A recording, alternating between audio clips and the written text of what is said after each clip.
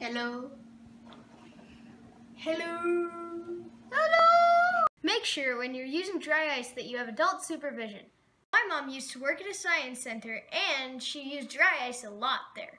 So we have an expert on hand.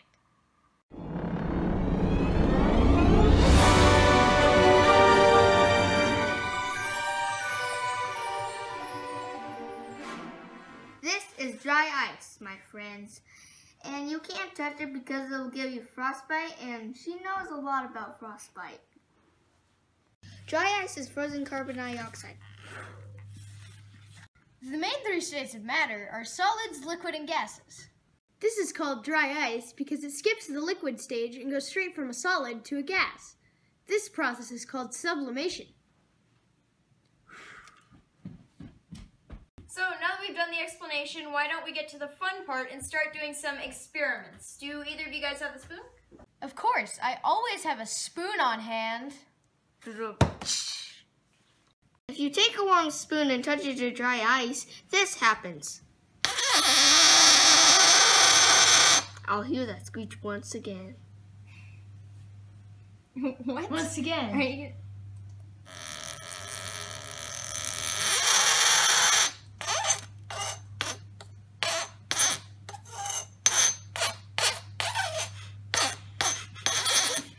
What are you in a band now?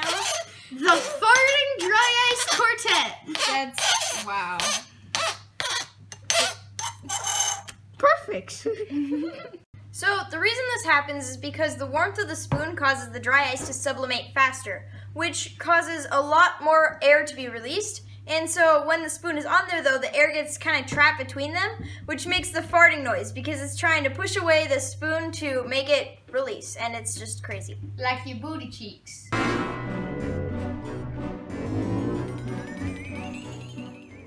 So dry ice usually comes in a big block. These are coming apart. But yeah, this was like just one of the corners of the block that we got.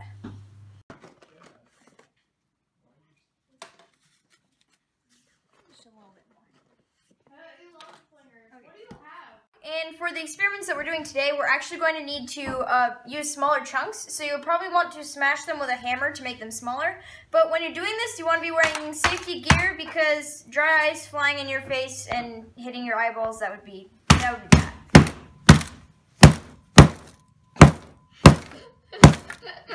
Also, make sure that if any chunks start to fly, to tell people not to touch them because that would give them frostbite. Or at least not to touch them with your bare hands.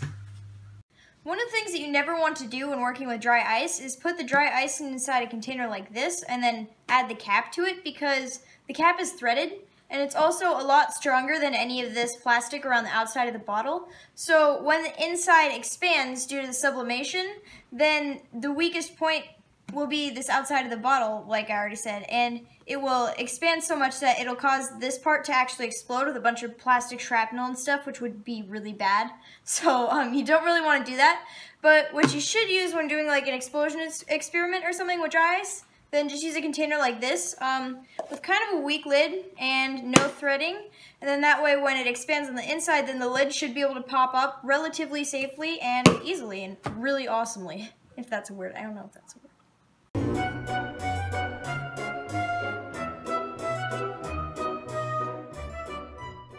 So let's try that then. We are going to take the lid off of our container and add in some dry ice, probably just like a couple of chunks here, and add in some warm water.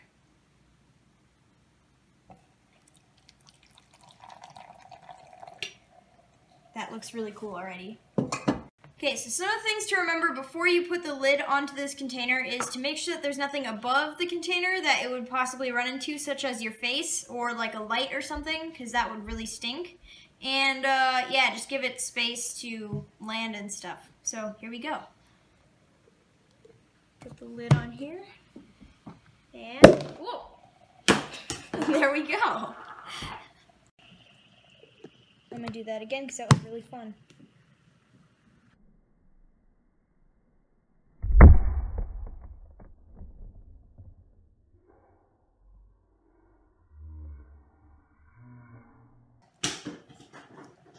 I'm gonna do this all day, people.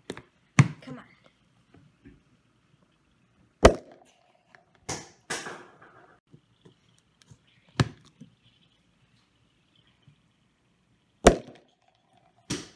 Awesome!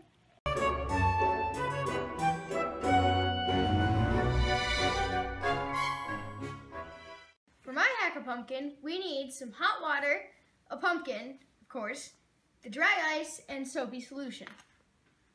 To start, I'm going to put some dry ice in the pumpkin.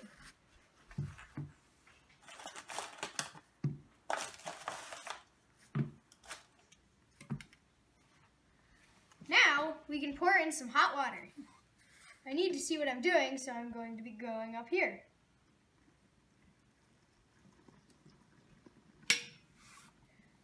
I'm going to use the soapy solution and a cloth to make a bubble over my pumpkin. It needs to be really wet, but not too wet, so squeeze it out just a little bit. And then you have a bubble coming out the top. Then we're done with the cloth. You can watch your bubble expand for a long time.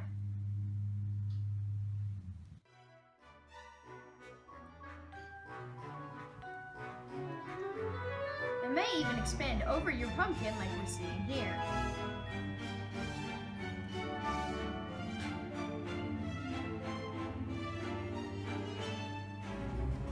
It's going to pop soon.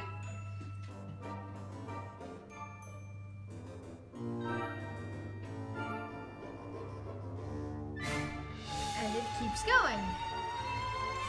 What luck are we having right now?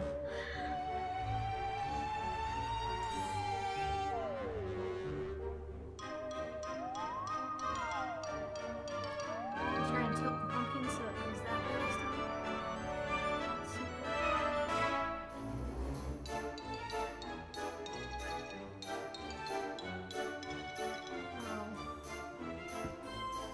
Let's quick rebubble it. See this one more time. I'll turn it around so you can see it slide off better.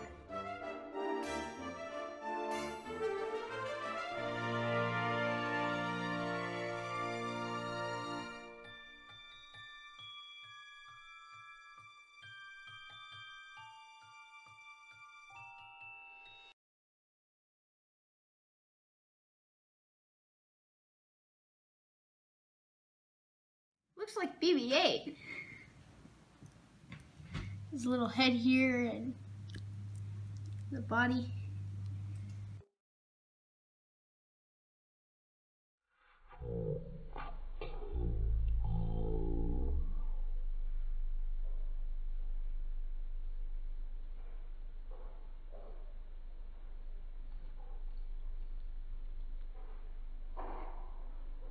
Another fun thing you can do is sometimes make a tornado.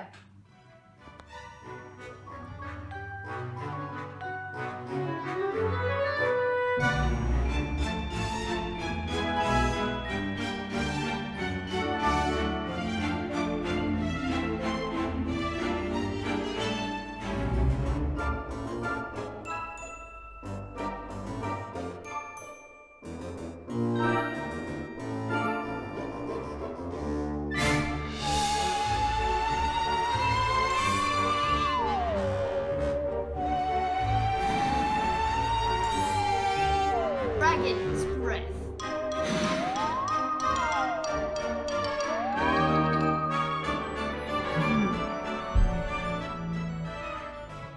I know you've seen smoke rings made with a bottle before, but check this out.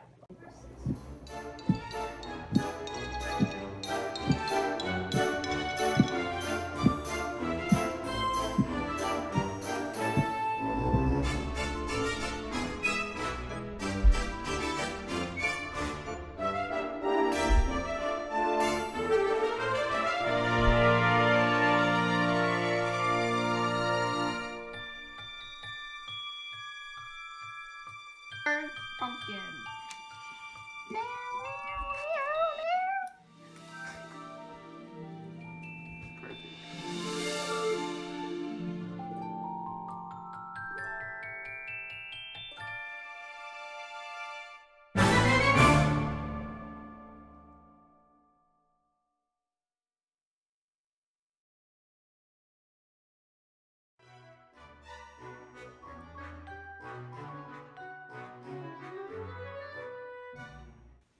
Bad hair day? Don't worry, because we've got the Halloween solution for all the jack-o'-lanterns out there.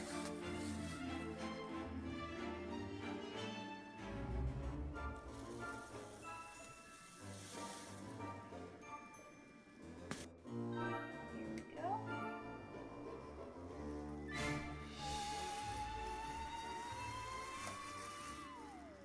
Okay, so this is my pumpkin that I made, and basically it has a NeoPixel ray on the inside, so it lights up and changes color, and it has this plastic bag on the top that's hooked up to a fan that's hooked up to a 9-volt battery, so it'll inflate like this into the ultimate Halloween hairstyle, so it's pretty neat.